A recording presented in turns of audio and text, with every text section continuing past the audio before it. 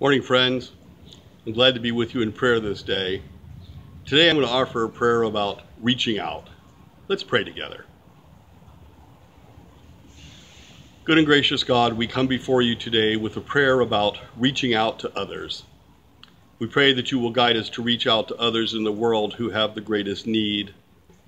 We pray that you will guide us to bring light where there is darkness in the world for others.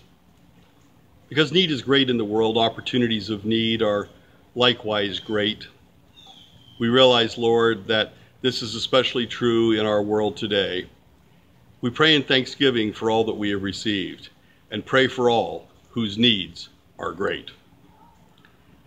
Friends, as we pray this morning, I invite you to think about where it is that you can be reaching out in the world to help others who are in need.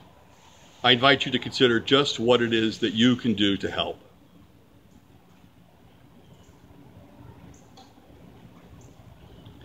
Lord, as we continue, we pray for our future and the future of our families. We also on this day pray for the future of our communities, our country, and our churches. We know that you are the promise of hope in our lives. Teach us to better love our neighbor and to treat all others with respect. Help us to see and meet the needs of others. We pray for those who are hungry, those in need of shelter, those who lack adequate clothing, those who are suffering from illness of the mind, body, or spirit, those who are alone or afraid. We pray for those who need clean water, who are fleeing danger in their homes, communities, or countries of origin. We pray also for those who seek hope, peace, and justice. We pray for all who are needy. Amen.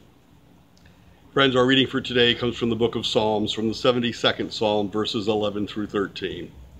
May all kings fall down before him, all nations give him service. For he delivers the needy when they call, the poor and those who have no helper. He has pity on the weak and the needy, and saves the lives of the needy. Friends, this is the word of the Lord. Thanks be to God. Have a blessed day, and reach out and love one another.